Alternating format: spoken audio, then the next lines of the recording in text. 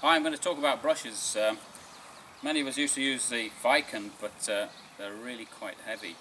And then we moved on to get super light, perhaps, as you can see on the cap there.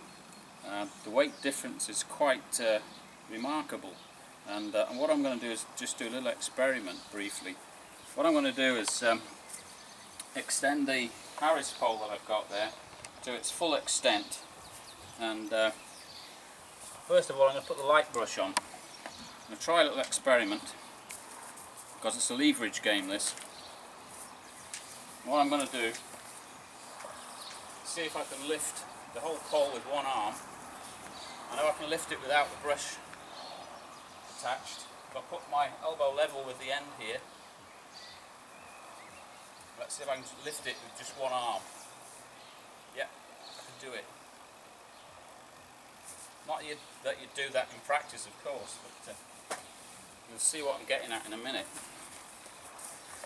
Right, we'll change over and put the Viking on now. The Viken, I should say, not the Viking. Viken brush. Right, I'm going to do the same thing.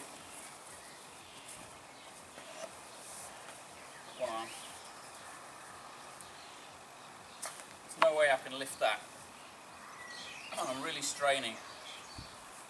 So it just goes to show that when you get the pole at a low angle, like if you're cleaning sort of conservatory over a roof, it's going to make one hell of a difference to you. It's okay if the pole is virtually vertical, it's not so bad, but at the end of the day what you need to do is get a very light brush like this super light from Gardeners. They're even lighter than this now apparently, and it can make quite a difference. It takes a bit of getting used to.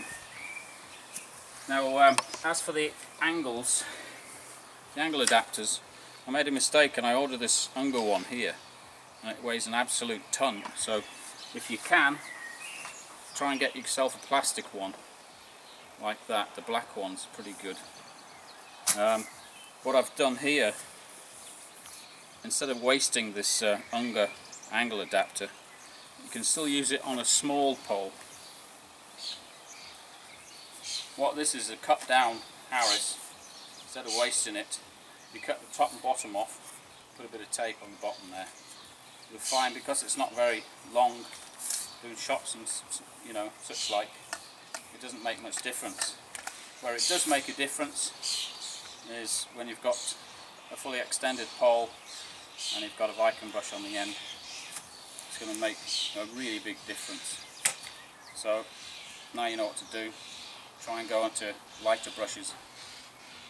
Job done.